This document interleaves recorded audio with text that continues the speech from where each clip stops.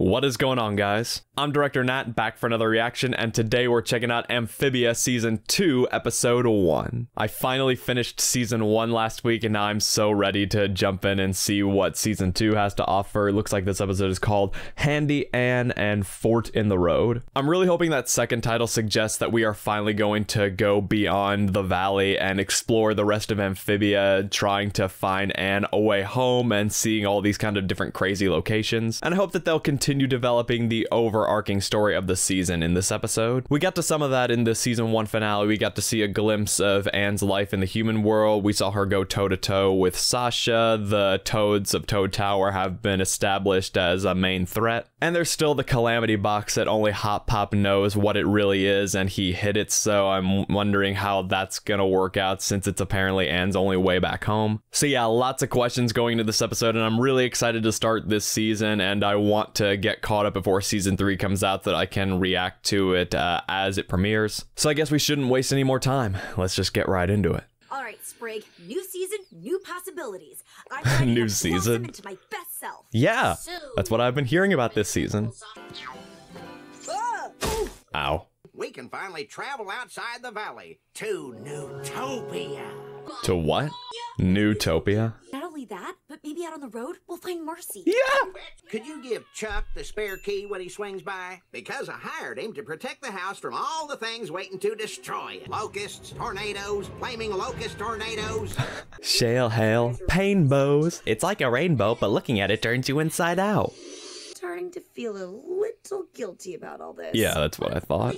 That's Chuck. I grow tulips. Tulips!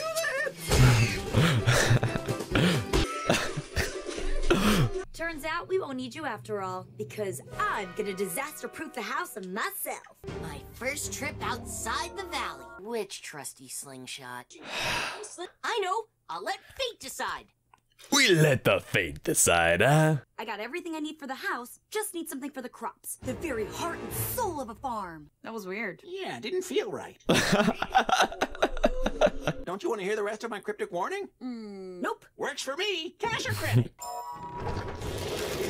Yikes. Bro? I had a dream crisis. Went a bit overboard. No. Sweet. You pick this one? What? Why? No, it's great. Just gotta be really careful here. Here's what you gotta do. You gotta slide in. Make sure no one's looking. Unsuspected. Flippy. Blah, blah, blah. Boom, baby! Nothing happening to this place while we're gone. The food. It seeks revenge. Oh my god, that totally looked like Xenomorph, is that what it's called? Not so funny now, huh? Now sling me! So he did choose the right one. Ugh. Ow.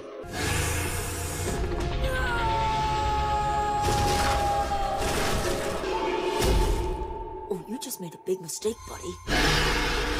Oh my god, oh my god, oh my god, oh my god, oh my god. Okay, I'm sorry, I know this sucks whenever people say this, but this is kind of something I have been spoiled on because I know that Anne is gonna go like basically Super Saiyan at some point later in the season when something really bad happens and her hair like gets all blue, so I'm guessing that's what this is leading to. Now I have no idea what it is or what is gonna unlock it later, but yeah, now I'm very curious to see what that's all about. Eat your vegetables. Okay. It's not your fault a mysterious green energy turned the crops evil. Say what? Why? I love how Say What actually ended up being Hop Pop's catchphrase. We're not taking this trip for you. We're taking it with you. I'll fix the house first. No need.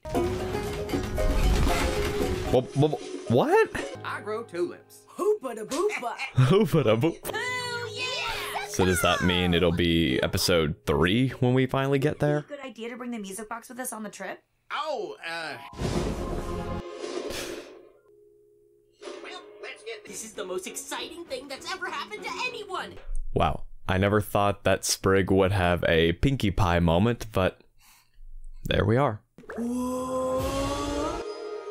Keep driving and never look back. Hold on, Sprague. Look back here for a second. Now that we're at Hop Pop's Rules of the Road. By me, Hot Pop. Rule number 98. Never strike a heroic pose on the flagon.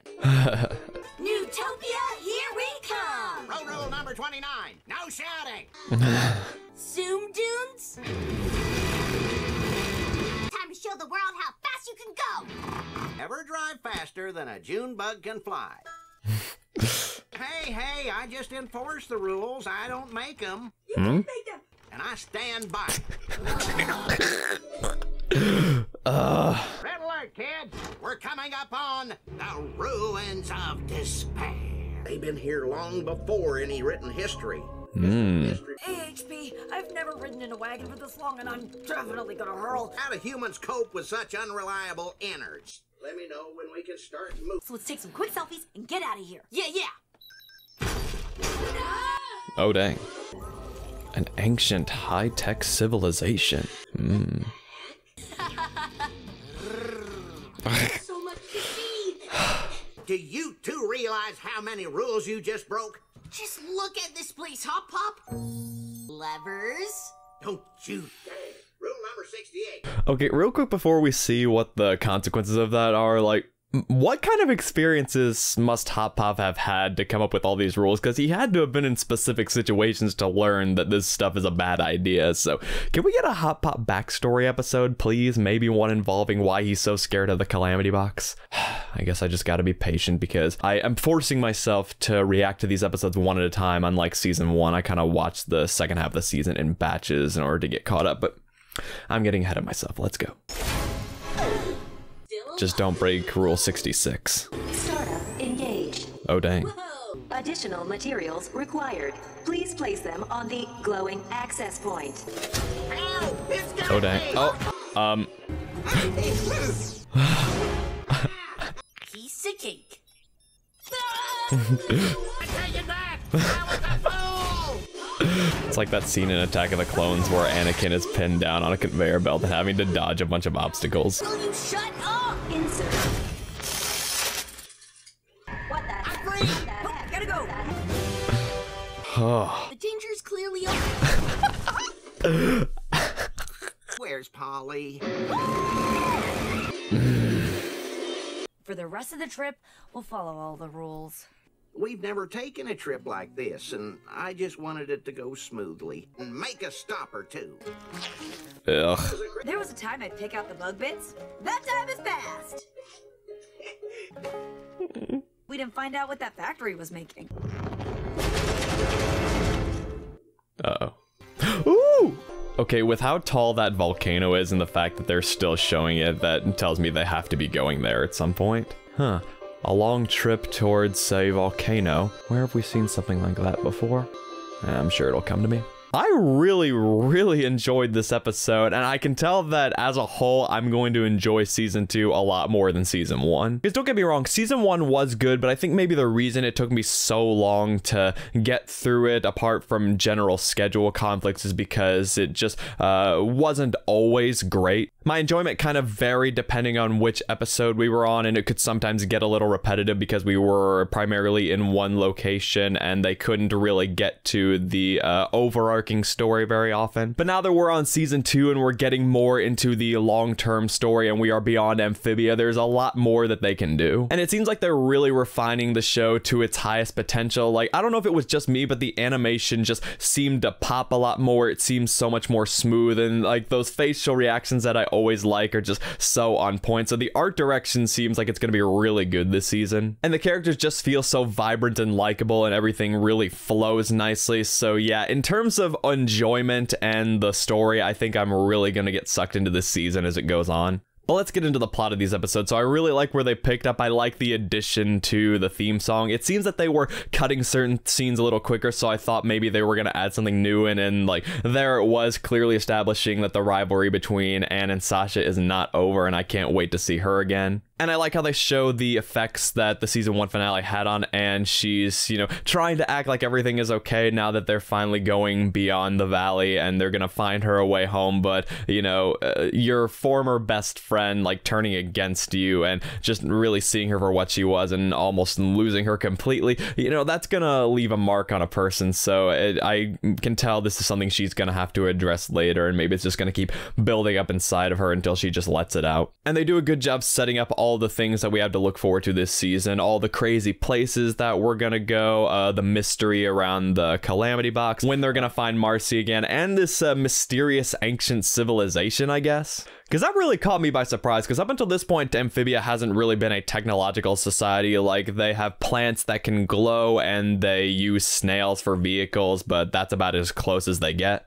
So I think that's a neat bit of world building, seeing these ruins containing ancient technology. Like, were these visitors from somewhere else like Anne? Were they the people of Amphibia and something happened to their ancient civilization? It's got my mind racing and got me even more intrigued to watch the rest of the episodes. I wonder if this could be setting up the ultimate villain of the series, because as I said last season, while the Toads were really imposing in the season 1 finale, in episode 10 they didn't really strike me as like the long-term villain type just because of how they were initially presented and because of their limited numbers. But Grimes did say that Anne couldn't possibly imagine what he was preparing for, so maybe there is a bigger threat out there that we don't know about yet, and this technology is related to it. But something else that was foreshadowed in the first half of the episode was that little glow in Anne's eyes, and then suddenly she was, you know, just mopping the floor with this giant monster. And I'm just gonna let you guys know right now, there are certain aspects of this season that have been spoiled for me that were just hard to avoid.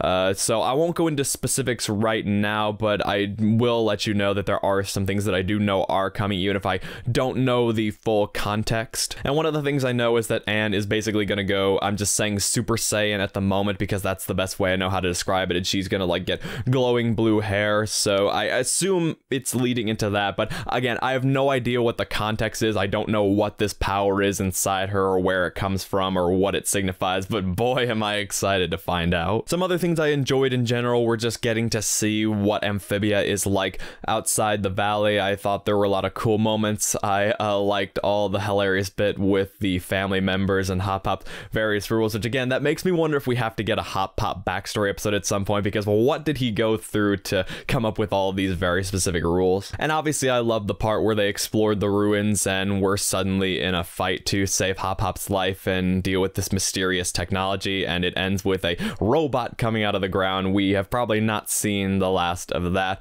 and again, wondering what it signifies for the future. And we got a new outro with, I think, some new music. I'll have to go back and check that, but I really liked that. I, again, always like getting to see a little more of Amphibia, and there is that volcano that they showed at the beginning of the episode and they continue to show in the outro. So since we are on a long-term magical quest to get to some kind of destination and there's a volcano involved, I wouldn't be surprised if this is a Lord of the Rings situation. They're going to have to go there at some point. Maybe there will be some kind of epic battle that will end badly, but we just have to wait to see about that. But for now, their goal is to get to Newtopia specifically, and if I had to guess, that's probably going to be episode 3, because Hop Pop said it was a 2-week trip, and at the time these episodes were coming out, there would have been a 2-week gap between episode 1 and episode 3, so that would be my guess when we get there, but it could be next week or it could be a little later. Either way, I don't mind the gap, because now that we are outside of Amphibia and there are lots of interesting places to explore, there are a lot of cool episodes that they can have in the meantime. So yeah, this is a really solid start to the season. It's got me even more excited to see what happens going forward. I think I'm gonna really start to enjoy this show a lot more, and I cannot wait to see what comes next. So with that, I'm gonna turn it over to you guys. What did you think of this episode? What are some episodes you're looking forward to see me react to the most? Try to stick to episode numbers if you can, just because I don't want to see any spoilers in the title. But whatever it is, feel free to share your thoughts down in the comments and let me know what you think. If this is your first time on the channel, be sure to leave a like and consider subscribing. Also, be sure to check out my other videos. It really does mean a lot. And as always, thank you so much for watching, and I will see you for Amphibia Season 2, Episode 2.